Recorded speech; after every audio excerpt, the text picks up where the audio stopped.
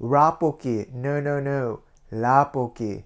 Yes, yes, yes. So there's this all-girls high school right near our house, and right when it approaches around 3 or 4, you see like groups of girls going to our local bunshik chip, which is like fast gourmet food in Korea, and they order plates of rabokki. And it's not the most healthiest thing. It's a mix of ramen and tteokbokki, but it's really good. It's a nice snack.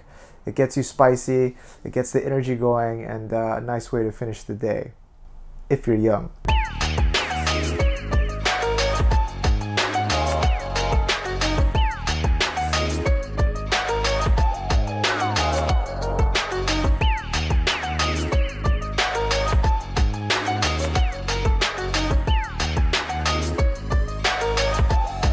Four fresh ingredients we're going to put in. Of course, the ramen a little bit later. All right, the first one is rice cake, and this is the one we use to make tteokbokki.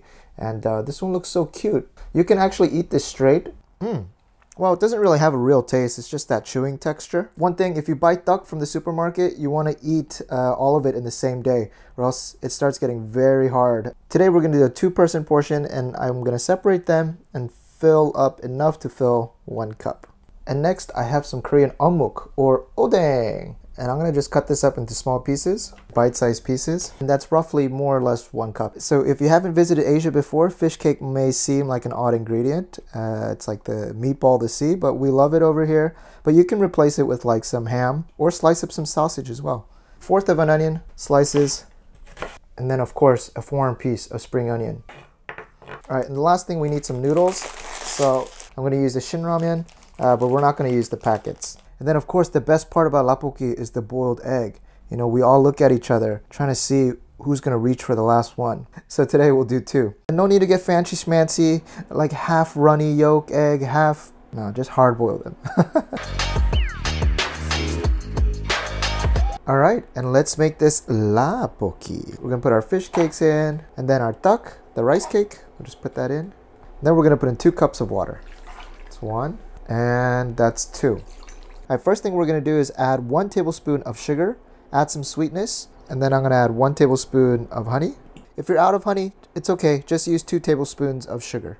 And then we're going to put this on a medium-high heat. The water is going to boil and the sugars will melt. And then that sweet base is going to soak in all of the other spicy seasoning. Once it starts to come up to boil, 2 tablespoons of soy sauce.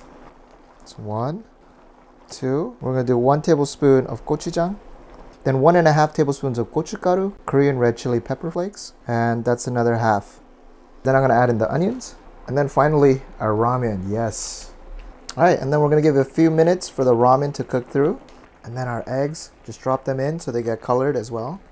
These noodles are going to soak up a lot of the liquid, and rabokki is not supposed to have that much liquid, just a little bit of base. And guys, I think we're done. Scoop out a lot of the rice cakes on top. And then we're gonna just put some spring onions over the top. All right, and guys, here it is. Take a nice look. We have the ramens and the tteokbokki. Get some of the noodles here. Get a little bit of the tteok, the rice cakes here on top. And then let's dig in. Wow, that's delicious, guys. Oh, and then let's get one of the eggs. All right. And then this is an ancient tradition. Yes, dab it. Dab it. Dab it, yes. Tteokbokki for you.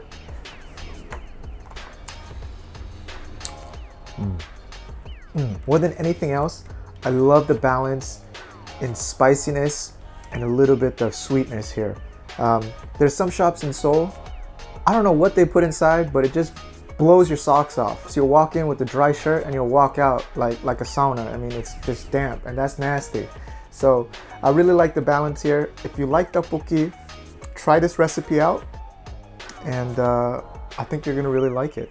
I just talked for too long. I can already look at the noodles, and they're looking soggy already. They soaked in all the sauce. They're buraseo.